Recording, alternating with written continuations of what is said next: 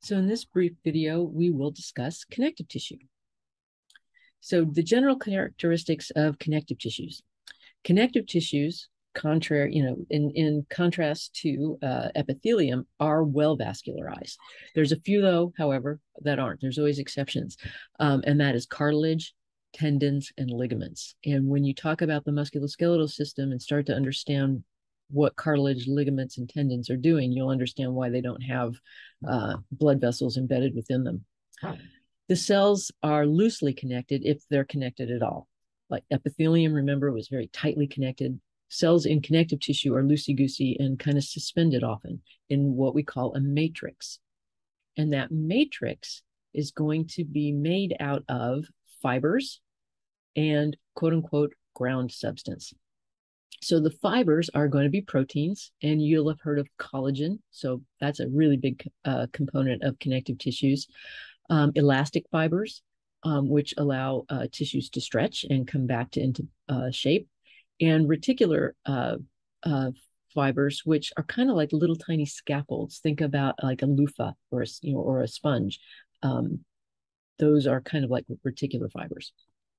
Ground substance is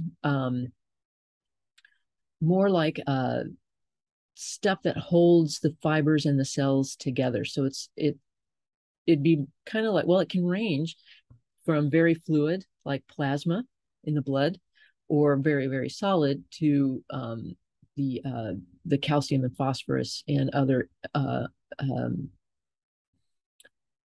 chemistry. What word am I looking for? Molecules. That's what I'm looking for. Stuff that holds, when you think about like bone, which is very, very firm. The general cell types that you'll find in connective tissues are fibroblasts, and those are the cells that actually make the fibers, make the proteins that make the fibers. You'll find macrophages, which are resident white blood cells. They're highly mobile and important for immune responses. And something called a mast cell, which makes heparin, which is an anti-clotting protein, and histamine. So the functions of connective tissues include binding, things like tendons and ligaments that hold muscles to bones and bones to bones. Support, like your entire skeletal system is made out of bone, and that's a very, very, very important connective tissue. Protection, of course, bones are protective. The bones of your skull protect your brain. Cartilage, adipose tissue is incredibly important as a cushion and insulation. And as I mentioned, insulation is another important function of connective tissue, and that's mostly adipose. And transportation, getting oxygen from one part of your body to another, and that's going to be done by the red blood cells that are floating in your blood. So blood is a connective tissue as well. So these are the types of mature connective tissue that you have in your body. And this is a list of from decreasing of the most dense up here with bone, and the least dense, which is blood and lymph. So you'll talk about bone in the musculoskeletal sequence. You'll also talk about cartilage, both all of the three different types.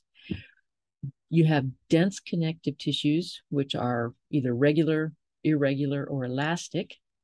And you have loose connective tissue, which are areolar, adipose, and reticular. Some of these terms you will see in subsequent lectures about specific organs that include things like dense regular connective tissue, which kind of forms the meninges around your brain. Adipose tissue is really important, and you'll hear about some of that when we talk about the skin. So I just wanted to, with these two short lectures on epithelium and connective tissue, give you an understanding of what these tissues are and why they're important, so that when you hear about them in subsequent lectures, you will have at least, something to fall back on and remember what we were talking about, why they're important and why we're talking about them. So these are your learning objectives or your summary. So what you need to know are, what are the functions of your connective tissues? What are the components of your connective tissues? And what types of cells are found in your connective tissues? If you know all of that, then you're going to be ready for your quiz and ready for your exam. Thank you for your attention.